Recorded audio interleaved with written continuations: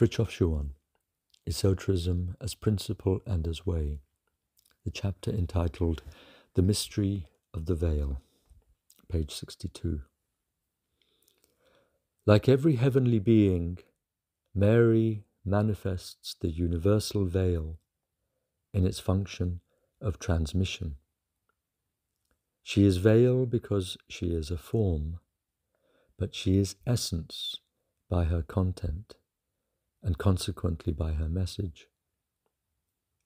She is both closed and open, inviolable and generous. She is clothed in the sun because she is clothed in beauty, the splendor of the true. And she is black but beautiful because the veil is both closed and transparent, or because after having been closed by virtue of inviolability, it opens by virtue of mercy. The Virgin is clothed in the sun because as veil she is transparent. The light, which is at the same time beauty, is communicated with such a power that it seems to consume the veil and abolish veiling, so that the inward, which is the purpose of the form, seems, so to speak, to envelop the form by transubstantiating it. Whoever has seen me has seen God. These words, or their equivalent, are found in the most diverse traditional worlds, and they apply especially also to the, quote, Divine Mary, clothed in the sun, because reabsorbed in it and as it were contained therein. To see God by seeing the divine in human form is in some fashion to see the essence before form.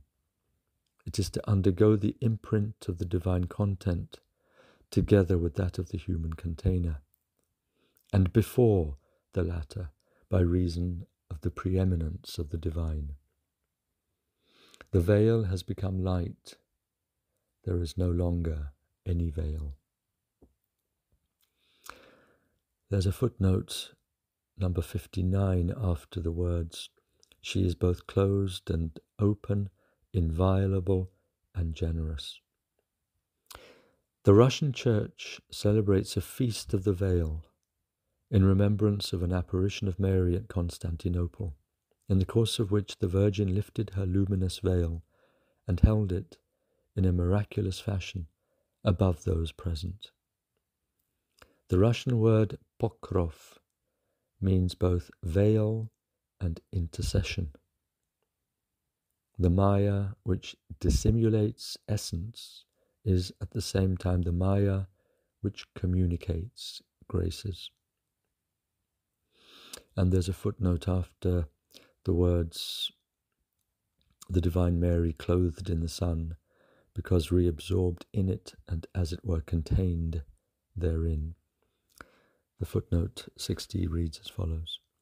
The avatars are, quote, contained in the heavenly Logos, which they represent on earth, or of which they manifest a function, as they are likewise contained pre-existentially in the divine names, which diversify the undifferentiated mysteries of the essence, and whose aspects are innumerable.